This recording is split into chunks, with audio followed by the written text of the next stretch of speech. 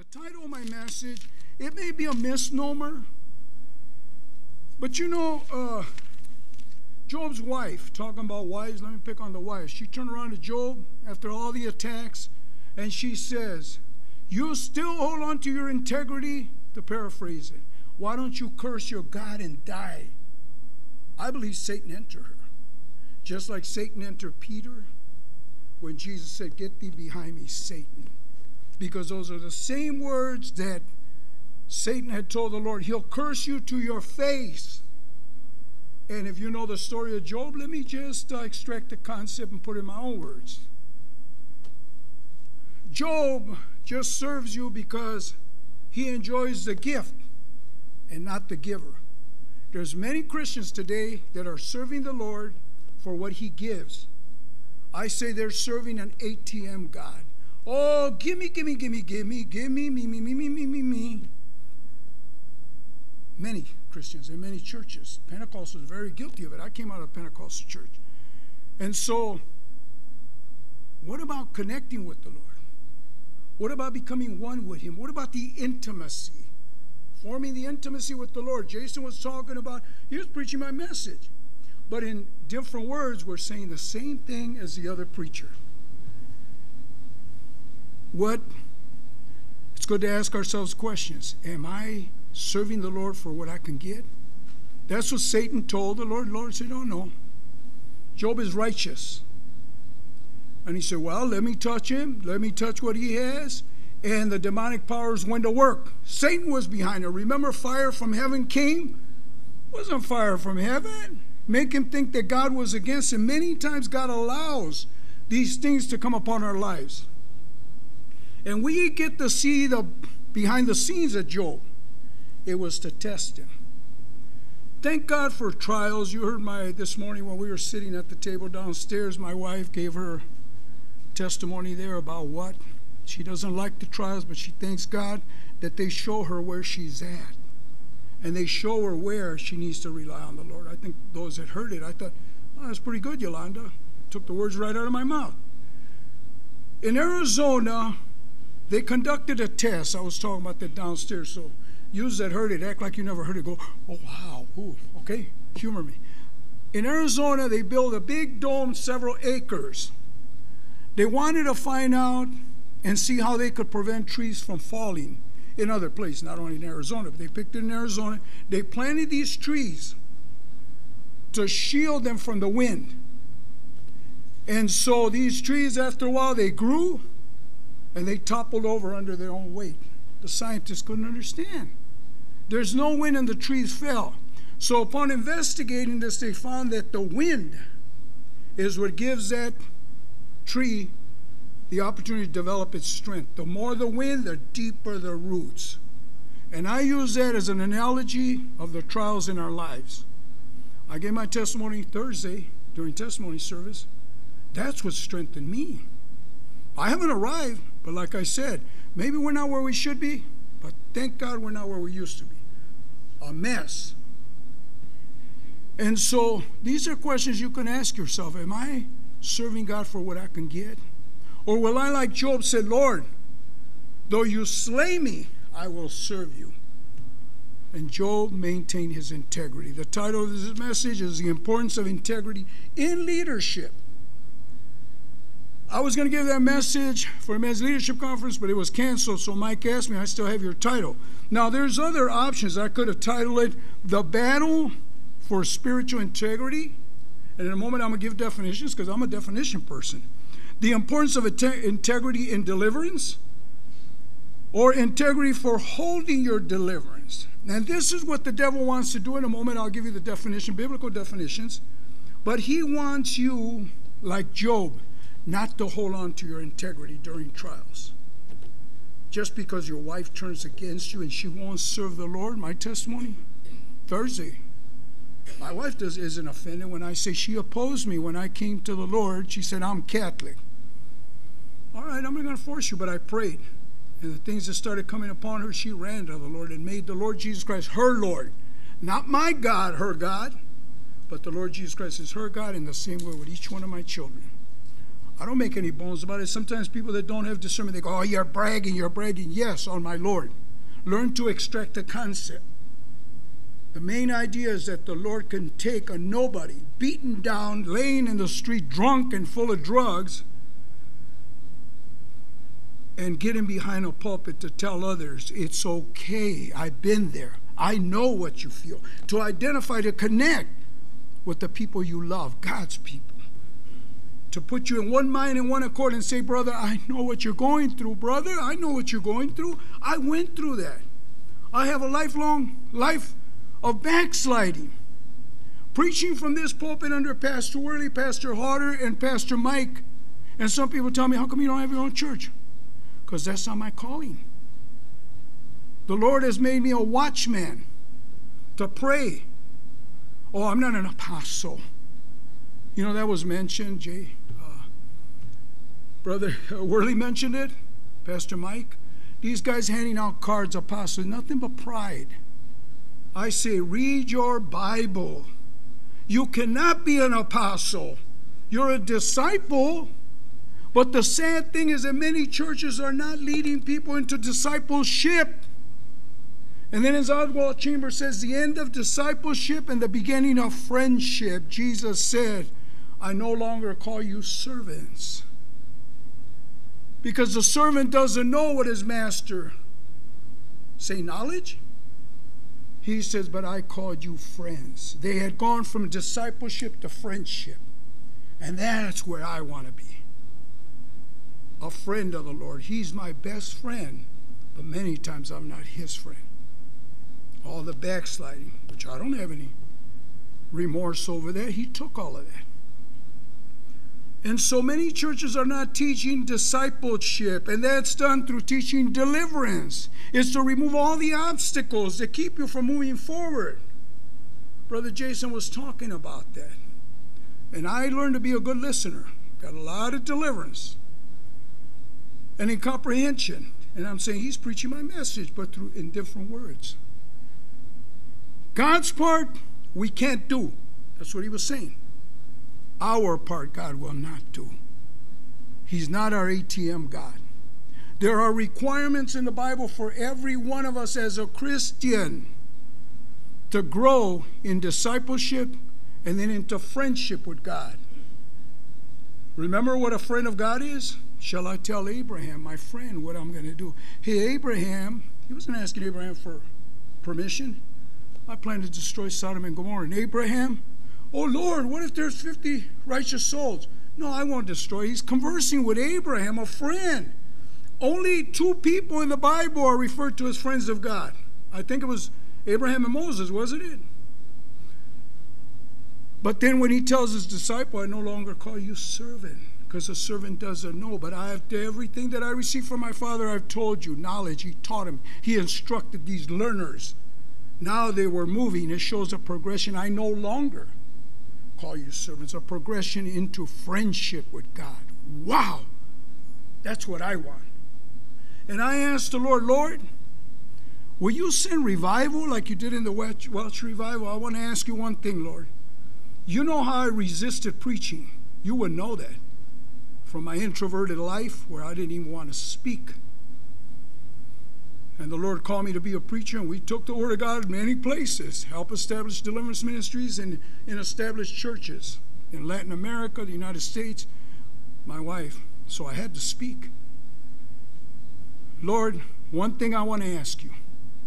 If revival comes, will you let me be one of the preachers behind the pulpit that stirs up the demons in the people? Like in the Welsh revival, they came out into the aisles screaming, I'm a sinner, save me, Lord. Demons manifesting everywhere. Then because of the lack of spiritual warfare, Satan moved in there, like Pastor Mike's been talking about, the God of this world. He is the God of this world. Did I set my timer? He's the God of this world. And they did not use spiritual warfare during the Welsh revival, 50 years. And so Satan moves in there. I've studied War on the Saint 7 times. Studied, I didn't say read. And I recommend it. Some people say they can't get through it because it's all where you are with the Lord. Like Oswald Chambers in his devotional, My Utmost for His Highest, somebody made a comment, it's so difficult to understand. Somebody said, well, put it away for a while. And they grew spiritually. They said, oh my God, it wasn't that it was difficult, it's my condition where I was at. Jesus talked about the condition of the heart, the seed and the sower. That crushed, tender heart that becomes very tender through these trials. And you scream out to the Lord. It's okay to scream out to the Lord. I can't take it. Pastor Mike's suffering frustration because the ministry requires that the pastor and the ministers give of their life, give of their time to the point of exhaustion, Paul said. Where he said, I strive, that means I agonize for that mark. I have it in my notes, but I've got 20 pages of notes. Somebody asked me, how long does it take me to prepare a message? I said, I can't tell you. I study every day diligently. You're bragging on yourself, brother. Put me through the test and let's see where you are. Every day. And when I have to preach, I pray and I say, Lord, oh, okay, this is a good page. They're all good. And I think, oh my God, you're speaking so much to us about integrity. And that's the problem with the church is you have the integrity of the church. What is integrity? People know what integrity is? When they're going to knock down a skyscraper, they put dynamite on the bottom. And they compromise that integrity, the structure, and it crumbles. During 9/11, when those jets hit the Twin Towers, they compromised the integrity and it came crumbling down. Your backbone is what gives your body its structure, its frame. Integrity is your frame, what you're built of, what you're made of. Like I said, you must make the Word of God an integral part of you. That means the completeness of you. An internal and integral part, just reading it isn't good enough. Chewing on it, asking the Lord questions, and saying, Lord, give me comprehension. I lack comprehension. We were talking downstairs, and I'll mention it. When I went to college at the age of 48 years old, I had a weak foundation. Adjective, adverb, intransitive verb, prepositional phrase. If I learned it in school, I forgot it. An illative. And so I had to go back to the 8th grade books. But I had received so much deliverance, I started to comprehend. And when I saw that comprehension was leading me to comprehending the Word of God, because they're words, I wanted more. And so the Lord kept delivering me, and I understood. I'm an advocate of education. So is the Lord. Look a little deeper into the Scripture. Look at the universities. Pastor Mike's been talking about the God of this world. Yes. Pastor John Harvard, one of the founders of Harvard University, Oxford, these pastors that came together and started these, what they call them is monastic schools. And then they started what do they call the other, covenant schools or whatever. And it was all for the purpose of teaching the Bible. The Bible for 1,000 years was a textbook. Oxford University was established to teach the Bible by these godly men. And I have in my notes here, I wrote down the plaques that still exist in these universities, although Satan has hijacked them. If they had spiritual warfare and deliverance, could that have happened? The Lord gave something good. And these Christians moved out. Let me preach impromptu because I'm lost on my notes. These Christians moved out and made a difference in the world. Christian missionaries went to different places to teach people how to read. And they distributed Bibles everywhere. Because God so loved the world that He gave His only begotten Son. And so that was the purpose. And they got out, but then they got tainted, taken over, and corrupted. And I won't go on and on of life after Jesus came. Life expectancy was half. I'm 73 years old and healthy as a man could be. Oh, I have a little aches and pains once in a while when I overdo it. If I mow an acre of lawn with a push mower, I start to hurt a little bit. But when my tractor was done, I had to do that. But he gave us health. And he gave us mind, the renewment of our mind through his word. And like Jason was putting that principle forth. What are you doing with it? God's part we can't do. Our part he will not do. Before Jesus, philosophers have written down what was occurring during these times. Babies were being killed. If you had a deformed baby, you know what? Because Brian lifts up the prayer request that touches me all the time, the lost and missing children. I take it to my closet because that's sad. I had children. All of a sudden, your children, you look out there, they're not out there. Brother Jason. And the frantic wife screaming, my kids, and they're never found again. They're in a foreign country being prostituted. How horrible. But they would take these flawed children, deformed children, and they would throw them into the river. This philosopher writes it. It's documented. You can look it up. Life before Jesus. And they said, oh, no, that was wisdom in doing that. We didn't want monstrous, defective children. Well, you know what? My daughter 3 years ago had a Down syndrome child. Precious to us. He's going to have a learning disability. He's 3 years old. And he's not comprehending like other children. But you know what? We love him. And so when the Christians, this was after Jesus, would dive into those rivers, some of them had alligators, and grab these deformed children and hug them and take them in and adopt them, they mocked them. Because that was the Roman way and the heathen way. They killed their sick and their poor. They have no use for you. Well, look at the doctrine of Jesus. That's who he came for. Jason mentioned it. He's preaching my message. Basic things and things which are despised has he called in. That's why you're here. That's why I'm here.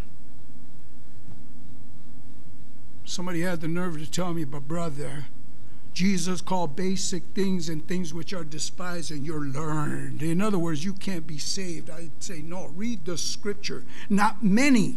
Not only that, I was an alcoholic, laying in the street, losing my life, my family, and the Lord scraped me up. How base can you get? Where did the Lord scrape you from? I was at the bottom of the barrel. And he gave me life and more abundantly. That's enough for me to praise him. And if he never gave me another day of life, I'm not afraid to die. What, 60, 60 plus 10 by grace or whatever? I passed it by 3 years, 73. I'll be 74 my next birthday. My wife is 70.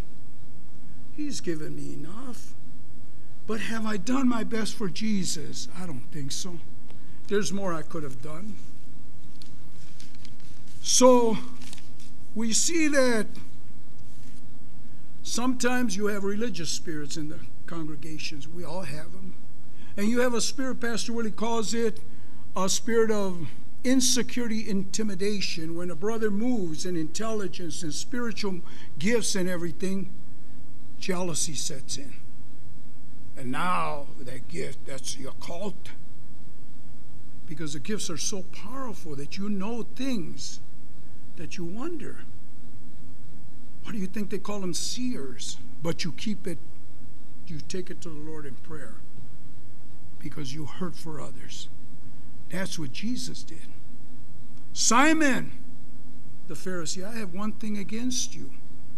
Since I came into your home, you never even offered me water for my feet. That was customary. If you go to countries like Mexico, they give you they'll wash your feet. And this woman, since she came here, she hasn't stopped washing my feet with her tears, a comparison there. I have one thing, because Simon was over there. I don't know if the Lord used discernment by detection. He didn't have to. He had spiritual discernments, 2 types of discernments. Simon the Pharisee standing there looking. If he were a prophet, he would know what type of woman she was, because her heart had been changed. She was a woman of the streets, but she's crying. And he says, Simon, there were two people that had a debt. This one owed a little bit and this one owed a lot and couldn't pay it. And all their debt was forgiven. Who do you think would love the Lord more? He said, well, the one that was forgiven more. But he still did not see that it was that woman who was closer to the Lord because her heart was in the right place. In her gratefulness, I preached 3-4 messages from this pulpit while Pastor Mike was gone some time ago on gratefulness. Romans chapter 8. They soon forgot. Remember, lest you start to think that you did it on your own. You're up there, Pastor Willie used this, you're up there on the roof, Mr. Roofer over there, and they're on the roof nailing, and then start sliding out that peak. Lord, help me, and coveralls get hooked on it. It's okay, God, I got it. A lot of Christians, I pray for a lot of people in deliverance. We just call the demons out. But anyways, after Jesus came, we lived twice as long. Things were changed. The Christians made a difference. They took out help to these countries where the poor were at. They fed the poor. They went to widows' houses. They formed orphanages. Sure, Satan's the god of this world, the cosmos, all the evil, and he's hijacked a lot. Even churches, like the Welsh Revival. Even churches that I know of where the demons are just running rampant because they don't have spiritual warfare and deliverance. But I'm not even going to get to my message, but that's okay. The warfare prayer book. It's all scribbled up. This isn't the first one. Some of them fell apart because my wife and I and our family was in such desperate need when we came here that we clung to every word of the Word of God that came from this pulpit, Pastor Worley. 3 years after we had been here receiving deliverance, he asked me to preach, and I was terrified, introverted. He said, we won't force you, son. And then again he asked me, and I started preaching. My first message was on different types of prayer in 1987, because my wife and I had the ministry of intercession. All we did was pray and fast because of what, in our gratefulness for what the Lord had done, that was our calling. But if you look in the warfare prayer book, because this workshop is about warfare, and Jason included something, I'm sure Bud will, by the titles, and Pastor Mike sure did. Not all the prayer books have this on the inside cover. People just do not understand what the ministry of deliverance is. Pastor Worley wrote on the inside, preparation to receive deliverance. One of the best preparations you can make before receiving deliverance is to read carefully the books and booklets in the Hosea Health series written by Pastor Win Worley. This will save a great deal of explanation and time, for the methods and approaches used in deliverance are described in great detail in the books. I agree with that. That's how we learned. I read all of his books several times. Fasting 1 or more days, coupled with intensive Bible study and personal prayer immediately preceding a deliverance session, has also proved to be a valuable aid. Now, do we do that? Because I talked to several people, well, I've gotten prayer, and I still have this thing in my head. Are you doing? The doer is blessed, not just the hearer only. And then it says, those who have followed the preliminary steps of renunciation prayers. Brother Jason was mentioning the importance of forgiveness. Without forgiveness, you're not going to get very far. You are forgiven and you're expected to forgive, no matter what it takes. And forgiveness is divine. The Lord will give it to you to forgive others. What does it say in Hebrews chapter 12, verses 14 and 15? Looking diligently, making an energetic effort, looking diligently, lest a root of bitterness take ground in you and trouble you, and thereby defile many. You affect many. And where does it come, bitterness? From not forgiving. If that's the way the Lord is taking this, that's the way it's going to go. It says outline, okay, ready. Okay, those preliminary steps of renunciation prayers, etc., outlined in the books, are ready to move directly into deliverance. We would recommend for those new to deliverance ministry to read and study booklets, warfare prayers, that's number 4, binding and loosing curses and soul ties, invading enemy territory, inviting demonic attacks, holding your deliverance, getting started in deliverance, God's plan for leadership. That's important. So many people there talking about the leadership. Whatever is said from this pulpit, you can discuss it, it's public. But talking behind the pastor's back and backstabbing because you see his faults and failures, he's a human being, any pastor. When King Saul came against David, this bipolar, I can say bipolar because he went up and down in his moods, demonically driven King Saul, when the man that killed King Saul came to David, "Oh, the enemy of my Lord is dead. How dare you raise your hand against God's anointed?" When the Apostle Paul said, "Paul, an apostle of Jesus Christ by the will of God and not of man." This was a calling. A leader, a pastor could only be a pastor if God calls him, with all his faults and failures. But when it came to his personality, he said, "I am the worst. I was the worst, the least of the apostles, because I persecuted the church." Here you have this blasphemer. And I've heard preachers say, "Oh, but he was blameless." No, read Philippians, according to the flesh and the law, which was now a curse. The moment Jesus Christ died on the cross, after that, the Apostle Paul now, what the Jews practiced was now blasphemy. Trying to observe the law, it was now salvation by grace. That's why he said, "I was a blasphemer, the least of the apostles." But anyways, it goes on here, the booklets to read, this helps. How many of us do that, if we're honest with ourselves? And then Pastor Willie says in this here, and I like what Jason was covering, the reason the Lord took it that way, and I guess my notes are scrap again. The Christian's power of attorney. Jason covered some of that. And it's all in the name of Jesus. The power is in the name of the Lord Jesus Christ. He's been given a name above every name. And he's given us delegated authority. Power, I give you power over all the power of the enemy. We don't have to run like chickens. The world's falling apart. Oh, the Illuminati. And yeah, I know that. That's elementary. But I tell you what, that's why we pray for our country. And if my people who are called by name, that's us, would humble themselves, I'll heal their land. Putting the responsibility on us. Stop pointing the finger. Are you interceding? Are you praying for your country diligently and even fasting, like some churches do? The Christian power of attorney. It is essential to believe the gospel in everything it teaches for believers. 2 Timothy 3:16 and 17. Repentance, again, and renunciation of all sin and wrongdoing is another requirement. And he quotes the scripture. Repentance, what is repentance? Lord, forgive me of my sins. Yes. Repentance means having a change of direction. Has your life had a change of direction in that area? If not, then you haven't really repented. Having a change of direction, a change of mind, a change of heart. Renunciation means to disown it.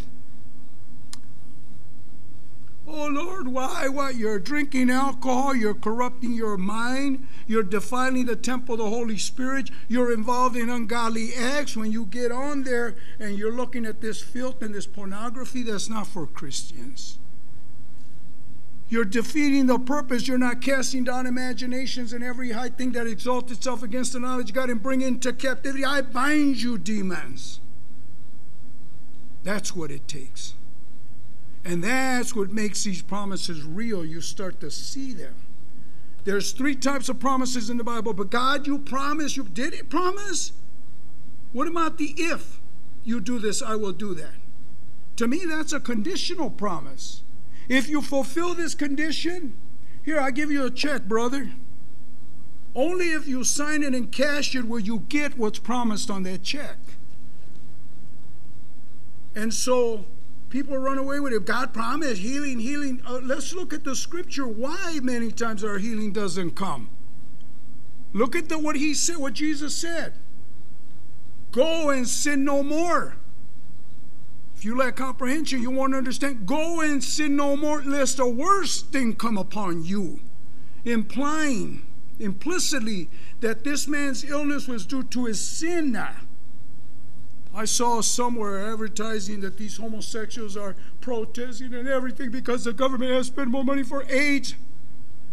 You ever think maybe that's a curse come upon you for being so unnatural and violating the word of God? Romans chapter 1, when they knew God, they didn't glorify him as God, neither were thankful, but became vain in their imaginations.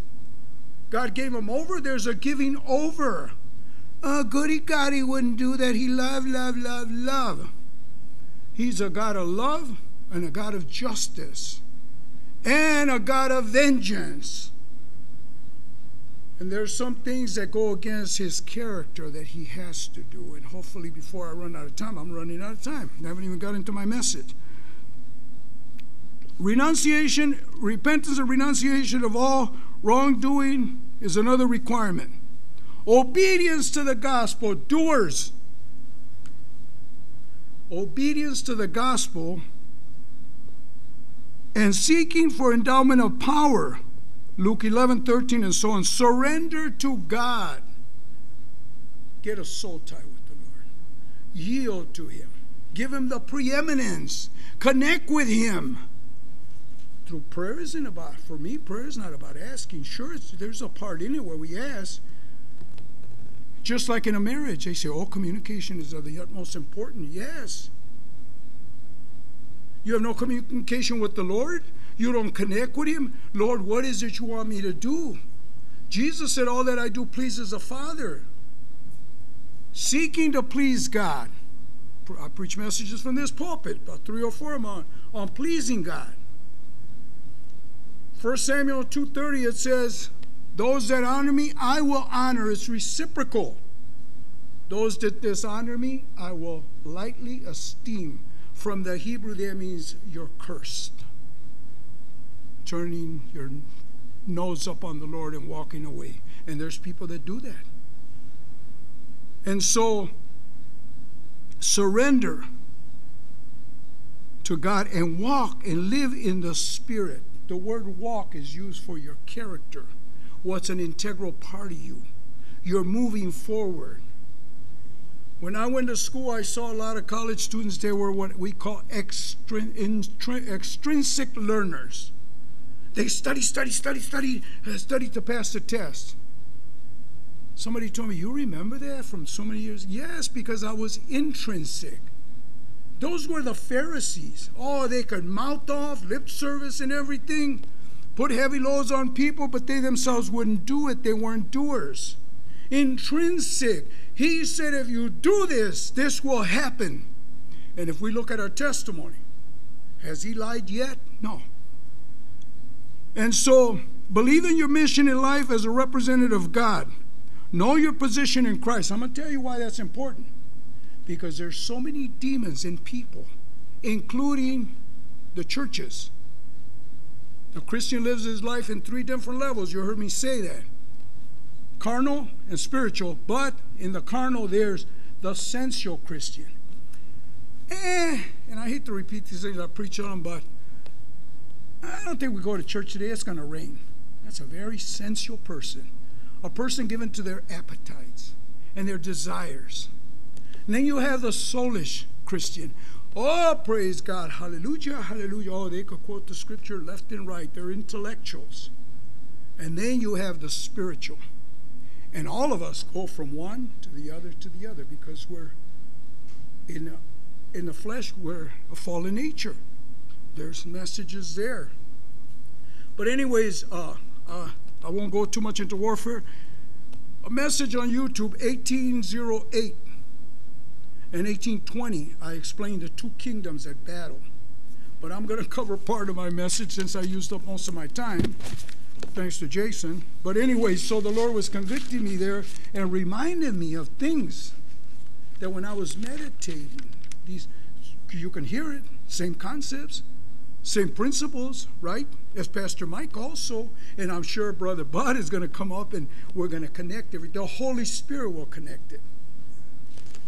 Many times we don't even know what to pray for. Sometimes when I'm meditating and praying, the meditation is totally different than is chewing, masticating on the word, looking up words. If you have your Bibles, look at Matthew 7, verses 24 to 27. And I'm going to paraphrase it. You follow with me. No, maybe I should look at it. Matthew 7, 24 to 27. Jason preached on Matthew. The Gospels are one of my favorites. Well, the whole Bible is. And looky here, where our part. Oh, and let me finish this, because I get lost in secondary thoughts, like most preachers do, a lot of them. A lot of them are very skillful to bring it right back where they were, but I'll admit it. I get sidetracked. The reason these people cannot be apostles, and I'm going to put it down. A brother told me, he listened to me preach since he was 6 years old. He said, brother, I always loved your preaching because you put the cookies on the lower shelf. Right, brother? And I've gotten feedback from others. Nothing complicated about it. An apostle, what is an apostle? What are the qualifications for an apostle? Jesus said, thou art Peter, little rock. And upon this rock I will build my church, and the gates of hell shall not prevail.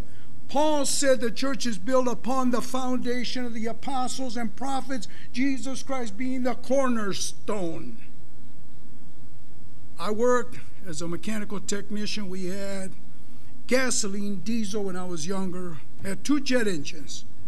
And some guys would come in. It was a huge shop. Ooh, you guys must be intelligent. You work on jet engines. You work on all this complicated stuff. The guy that was intelligent is the guy that invented the jet engine, if you know what I mean.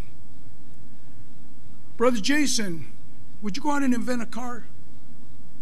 You can't invent a car. It's already invented. Now, you can duplicate one in Arizona. There's a guy that builds these midget cars out of refrigerator steel. Beautiful. I don't know if you've ever seen them. And he gets in there and drives them. He can duplicate what's already been built, but he cannot invent the car. It's already been invented. The apostles set everything in Timothy. Paul told Timothy and Titus how to fill the church. When Jesus, when he ascended into heaven, he gave gifts. Some apostles, some prophets, some evangelists, and some pastor teachers. Remember I talked about the Harvard comma pastor teachers as one. Apostles. So then, as you meditate, you say, Lord, let me see what the apostles were, the foundation of the church, Jesus Christ being the cornerstone. You can go out and start churches. My wife and I waited, and we started deliverance in churches that were established. The Lord opened the door for years. But we cannot start a church. It's already built. And so the apostles and the prophets were the foundation. Jesus Christ being the chief cornerstone, he is the rock. And in Matthew 7 it says, you'll follow with me there, Matthew 7, 24. Therefore, whosoever heareth these sayings of mine and doeth them, the doer, doeth them, I will liken him unto a wise man which built his house upon a rock. You're building upon this foundation that has already been set. Jesus Christ, your salvation here. And the rain descended, and the floods came, and the winds blew, and beat upon the house, and it fell not, for it was founded upon a rock. What a solid foundation. Build on that rock, Jesus Christ and him crucified. Paul said, all I know is Jesus Christ and him crucified. That's all he needed. Education, it may get you far in the world. It got me. Moved up on my job and everything. Office job, had 200 people under me. Or that I served, I should say. Christianity, you're a servant. And so it says the rain beat. Remember I told you about those trees, those roots grew deeper. That foundation cannot be shaken. But you build upon that rock with inferior materials, they're going to crumble. You put your wife, your children before the Lord, you're building with inferior materials. No one that puts mother, father, brother, sister before me is worthy to be my discipleship. Okay? And then it says, and everyone that heareth these sayings of mine and doeth them shall be likened unto a foolish. Everyone that heareth these sayings of mine and doth them not, shall be likened unto a foolish man which built his house upon the sand. You ever see, I had to study, what do they call it, topography and ground and all that, sinkholes? The lime under there wears out and the house just sinks in the hole. It was built on a weak foundation. Make that foundation the Lord Jesus Christ and Him crucified and the Word of God to get it into our hearts. And deliverance is a big part of it. Deliverance is a big part of it because the purpose of deliverance is not to make you feel better. That may be a byproduct. It's not to make you more intelligent. It leads you to become more spiritual, but it's to remove all the obstacles that keep you from lining up with the Lord and building upon that foundation. In 1 Corinthians chapter 3, it says that there's only one foundation. Paul said it's already laid. He's a master builder. And then you build upon that foundation, wood, hay, stubble. And these things are going to go through the fire. They're going to be tested. You're setting up your works for the First National Bank of Heaven, to quote Pastor Worley. But you see right here, it puts the responsibility on the person building upon that foundation. Your salvation is set. You can't improve it. You can't change it. Your spirit has been sealed to the day of redemption. However, our soul continues to be contaminated. And deliverance, the Word of God, sometimes the entrance of the Word gives understanding unto the simple. You can get a lot of deliverance from studying the Word of God. And when we have problems, this stubborn demons just won't leave, we go up and have, brother, please pray for me. I've hit the floor before when I was young in this church, 37 years ago, I think. Jason was just a little wee guy. And he remembered my wife and me. But build on that foundation, Jesus Christ. Pastor Mike was talking about Hollywood. Here, the remote control. My daughter says, Dad, television is such a waste of time. But you know what? Once in a while when I sit at TV and I watch some of them programs, my discernment kicks in. Oh my God, look what they're feeding the public. And people are just gullible geese swallowing the whole cookie. You look at these families and these programs, there's nothing but dissension. And my wife and I, we live a very peaceful, quiet life in the Lord.